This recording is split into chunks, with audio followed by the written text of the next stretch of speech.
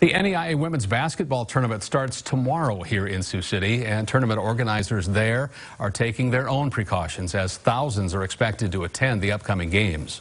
Taking it very seriously here at the National Championship. The NAIA has been wonderful to work with recommendations for us. Recommendations like extra hand sanitizing station, extra signage to wash your hands. We have a stop germs, wash your hands on our ribbon boards here. Just kind of making it top of mind. Wester says that extra disinfectants are being used between games, and they're asking that fans who don't feel well stay away from the tournament.